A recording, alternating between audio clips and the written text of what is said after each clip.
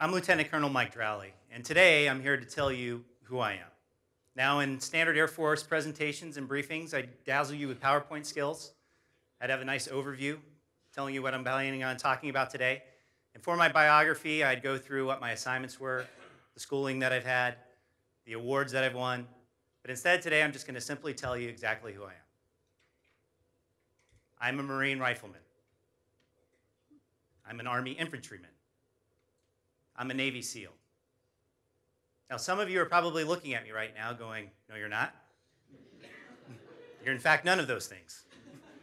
You obviously have a flight suit on. You're wearing some sort of scarf. Your hair looks amazing. You, sir, are a fighter pilot.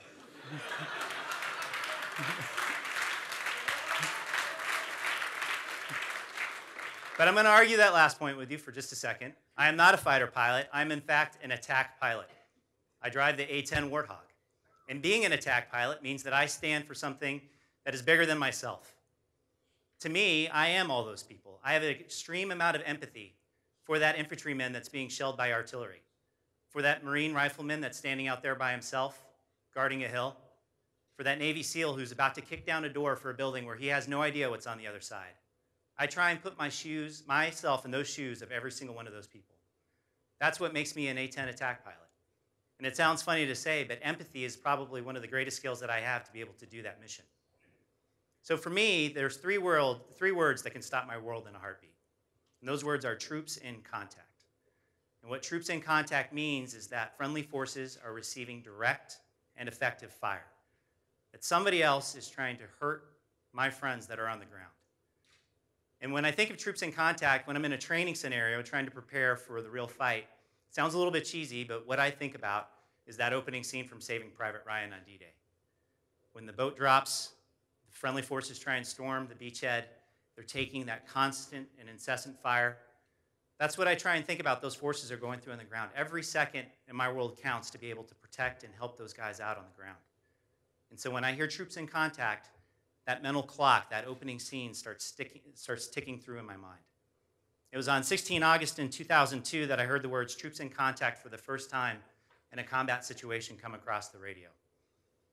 I was doing a night support for a team that had just captured a high-value target. They were making their way up out of a valley with the high-value target and were trying to get to a safe house. The weather was not phenomenal that night. It was stacked up several thousand feet in an overcast deck. Above the weather, everything was nice. It was like flying over a blanket of snow. There were stars out. The moon was out. But talking to the team on the ground beneath the weather deck, they anticipated that the clouds were about 1,000 feet above the ground. They were right in the middle of a valley. There was blowing wind. There was dust. There was very intermittent rainstorms that were going on. And as I was checking in and talking with them about their situation, the vibe that I was getting is they did not feel like things were going well. There was indicators out there that were putting them on edge. Certain things that they were seeing in the town led them to believe that others were aware of their presence. So as this went on, I checked in with my controlling agency and said, hey, I'd like to try and execute a weather letdown to get below the weather, just so I can get eyes on this team. So if anything happens, I can be ready for it. I can be there to support them. And as I was doing that coordination, all of a sudden those words came across the radio. Troops in contact. We're taking direct fire. And the thing that was amazing to me is I could actually hear the gunshots and explosions going off in the background as the team member tried to talk to me and tell me that he was under fire at the time. Well, that was all I needed. I then told the controlling agency, I am now going to execute a weather letdown, and I'm going to get down there so that way I can help my buddies out. So executing a weather letdown, it's not the funnest procedure in the world. When you think about it, at the time, it's 2002. We had no real imagery of the country. We had no real detailed maps. All I had was a Russian map from when the Russians fought in Afghanistan. No English written on it. No numbers that I could recognize, but that's what we used to orient ourselves. I had a GPS point that I would start at. I would hold a very specific heading, reduce the power for an allotted amount of time, and then when that time expired, hopefully I had broken out of the weather. And if it hadn't, then I'd execute a max recovery climb and try and get away from whatever terrain lied on the other side. So I got at my start point, I told my wingman to hang tight, and now I started executing my weather letdown. Reduced the power, tried to hold that exact heading, and now I entered the cloud deck. It's very turbulent. I'm getting bounced around all over the place, and as I'm doing this, I'm doing probably one of the quickest instrument cross checks I've ever done. Instrument, instrument, instrument, outside. Instrument, instrument, instrument, outside. And as I'm doing that, a little mantra starts as I'm going through that, and it's, please let this work. Please let this work. Please let this work. And after what seems for an eternity, it only turns out to be 10 to 12 seconds. I come shooting out of the north end of the valley, beneath the weather. It was about 1,000 feet above the ground.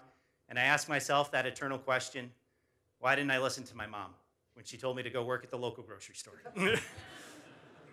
And the reason came cracking across the radio again as the troops started saying, we're taking more and more fire, we need help now. So I enter a high G turn. I tell my wingman just to stay up high. There's no way I can fit you down into the fight right now. The Gs really crush you down into the seat. The NVGs sag on your face as you try and turn around, and now I'm trying to look back into the valley. And what spreads out before me is probably one of the most amazing firefights I've ever seen in my life. There's an infrared beacon that's going off that's showing me where the friendly position is, and then there's tracer fire going back and forth off to the east and from the east into the convoy that I'm trying to get in to support. And then halfway up on the mountainside, just at the bottom of the clouds, there's a flash with a corresponding explosion on the valley floor of some sort of mortar team that's trying to hurt my friendly forces down there. So I'm now cruising into the valley at 300 knots, which is pretty fast for an A-10. I'm trying to get in contact with the friendlies. The team member is having trouble talking to me because he's pinned down so heavily by fire that he's hiding behind the truck, and he's only able to pop up every once in a while to try and get line of sight with my jet so that way I can hear him. So as this is going on, I'm asking one question. Are you firing to the east or are you taking fire from the west? Which one is it? Where are you firing to? Where are you taking fire from? And what I get back is we are taking fire from the east. So I put my gun cross on the tree line. I close within about 6,000 feet. And then I hammer down for 2 seconds, which rips 100 rounds into that tree line. And as I come off, I get a blinding effect from my gun, the 30 millimeter shooting off, which gains down my NVGs. I almost have to do a pitch back, a high G pitch back to keep from hitting the side walls of the mountain, which puts me back into the weather. And what greets me on the radio is probably the worst thing a close air support, an A-10 pilot can hear on the radio in that point, and that's complete silence. 1,000 things are racing through your mind at that time. Did I just shoot my own friendlies? Have the guys been overrun? Did the guy just get shot who was on the radio? You have no idea what's going on in that time frame. And then finally, as I'm back up into the weather, I get the radio call, probably the best radio call an A-10 pilot can get. Good hits, keep it coming. So I wrap that jet back around, I exit back out of the valley, try and get below the weather again, and then it's another high G maneuver down to get back down, so that way I can support those friendly forces. Another gun run on the tree line, back up into the weather, coming around, and all I keep getting on the radio is keep it coming, keep it coming. And it's amazing because the tracer fire is not stopping. It's not slowing down. Usually once you show up and you do one flyby, it's broken contact and you get to go home. But this day, the enemy had something going and they knew that it was a good thing, and now they were trying to do as much harm that they could to those friends of mine that were on the ground. I did 2 more passes on the tree line, broke it back off, and now switched up to the mortar position when the friendly forces finally started to break contact and now make their way out of the valley. I gathered back up my wingmen. We provided support for about 45 more minutes. And then finally, we were able to exit out and go back home once they safely made it out of the valley and were now getting back to their safe house. When I think about that day and what I executed to help those guys out, I'm asked the question every now and then, how could you do that? How could you do a weather letdown with a semi-reliable global positioning system, semi-reliable Russian map, into weather, in mountainous terrain to try and help those guys out? And the answer is always pretty easy for me. It's because there are fates that are worse than death out there. And in my world, letting something happen to my brothers and sisters on the ground is one of them. It is something that I have sworn that I will never let happen. It is what I have built my entire life, my mission credibility, my whole purpose for being is to protect those forces on the ground. You fast forward to 2003 and you ask who I am. In the first scenario, I said, I'm an attack pilot. In 2003, March 23rd, I would answer, I'm a mission commander.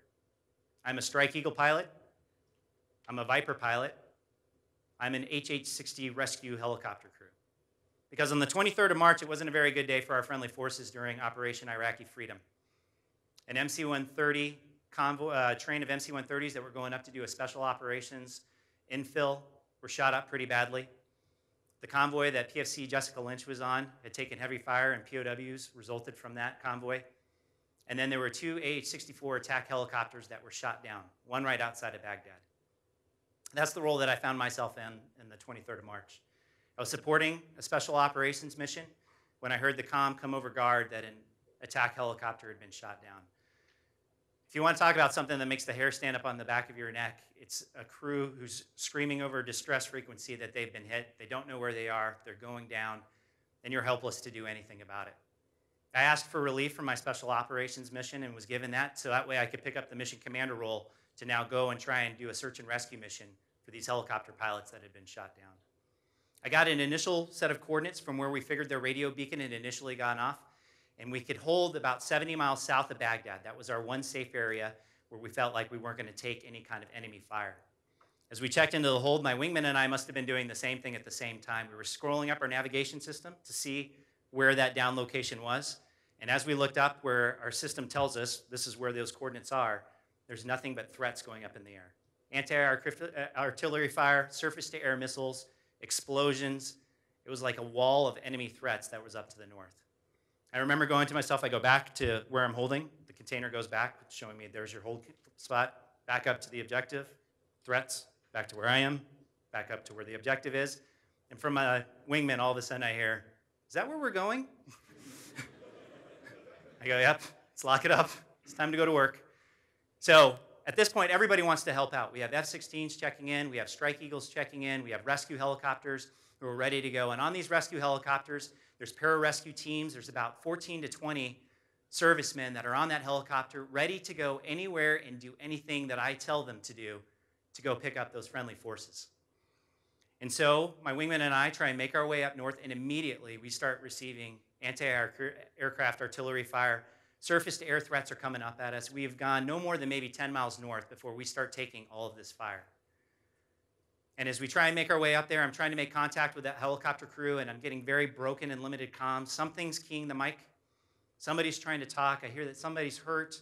They think they may be getting close to captured. And I'm like, we've got to do this now. We've got to get up there, or else they're going to get captured. That's all there is to it. And from the ground, the helicopters that are loitering and waiting for me to make the call are saying the same thing. We got to go. We've got to get up there now. And I'm like, all right, time is of the urgency. We got to get moving. We're going to start going. I'm going to try and clear a path for you. And I start pushing up north and trading shots with as many threats as I possibly can. And all of a sudden, there was a third-person moment that I have where as I'm sitting there cruising up north, my wingman splits off in his own threat reaction, and I remember seeing a fireball from a threat feet away from his aircraft and his A-10 just squirting away from it. And that's when I thought, I'm about to kill 40 Americans. If I send everybody up there, I'm going to kill more people than I saved today. And I remember it's the worst call that I've ever had to make in my entire life. I called back to the helicopter crew and I said, abort. And that's like cursing on the radio. It's like swearing in church. I get the what? Back. I said, abort. I'm going to lose more of you than I can save today. And it's the worst feeling to go, I can't make it happen. And I'm about to leave 2 Americans behind. And I learned shortly thereafter, in that silence of radio chatter that I had initially heard from the time that I said, let's go do it, that crew had been captured. They spent 18 days in captivity before they were repatriated as prisoners of war. But the one thing that kept going through my mind again was, there are some fates that are worse than death. And one of those fates is me sending 20 Americans into what would be certain death as being the responsible mission commander, and that's my role. Now, after I got to do those 2 operations, Enduring Freedom and Iraqi Freedom, I got the opportunity to go to the weapons school as an instructor pilot, and I finally had time to reflect on the missions that I had accomplished. And as I was thinking about those missions, something smacked me square in the face, and that was an incongruency that I was living within my life, as weird as it sounds. It happened to me one day when I was stepping out to my jet. A crew chief that was standing there was kind of looking tired, and it irritated me. I was like, hey, let's go. We got to get launched. We're going to step out. It's time to get going. And when I came back, I was doing my post-flight. I think you could still tell that I was irritated that he was not completely with it for the day. I remember he walked up and he was like, you know what, sir, I'm sorry.